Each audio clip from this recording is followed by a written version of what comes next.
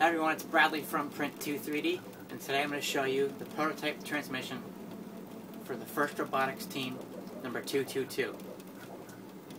This prototype is for the 2011 game,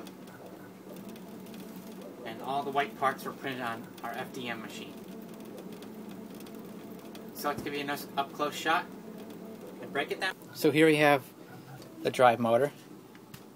Now in competition we're going to plan on using 2 of these motors, which is why this other port is here for the other motor to go into. This here is our shifting cylinder. This is a 2-speed transmission. These here are springs to allow some play when it shifts. There are a total of 6 gears in this transmission.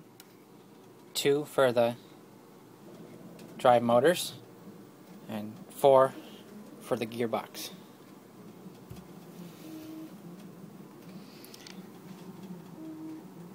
Right here is the output shaft where our sprocket's going to go to drive our wheels.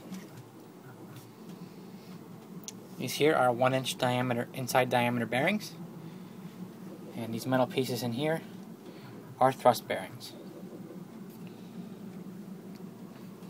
So let's take it apart and see what it looks like inside.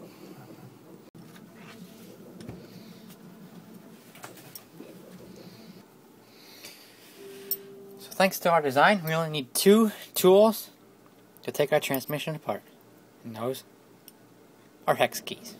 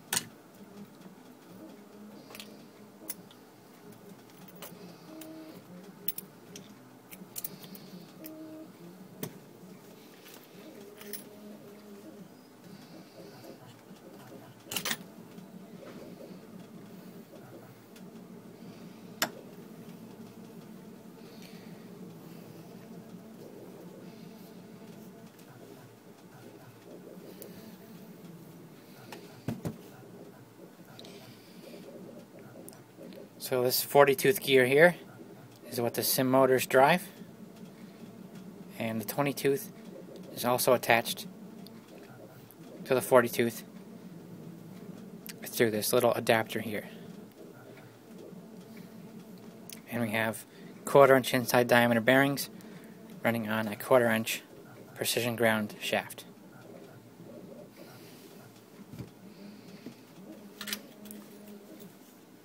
So here's the thrust bearings. There are a total of 3 of these. Now here is the ball lock transmission shaft. Now watch as I take this apart.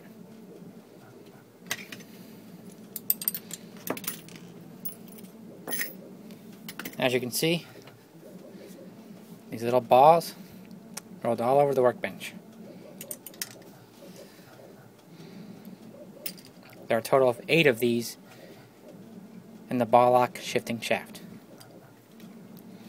Now in the shifting gears, there are 4 grooves in which these balls lock or retract from, like this.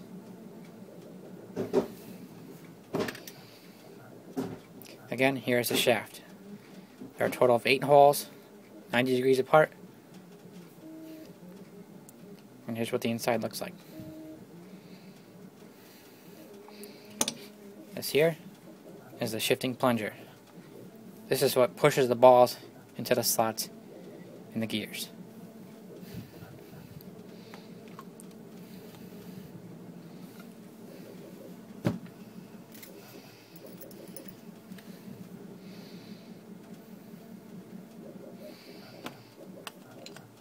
As you can see, when the balls are retracted, the gear spins freely.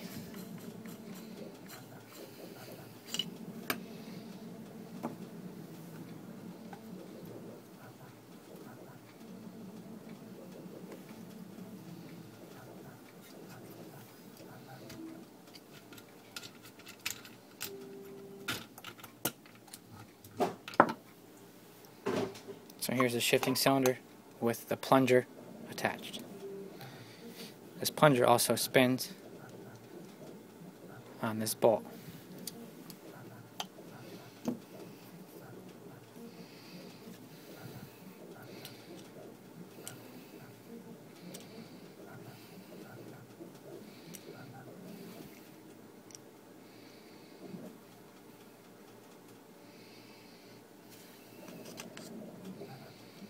Okay, so now I got 4 balls in the shaft. As you can see right now, it spins freely. So I'm going to go ahead and insert the plunger. That's going to lock the gear to the shaft. As you can see, the balls are now locked in the slots. I'll retract the plunger.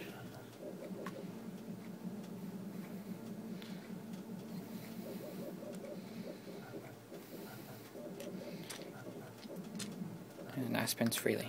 Oh.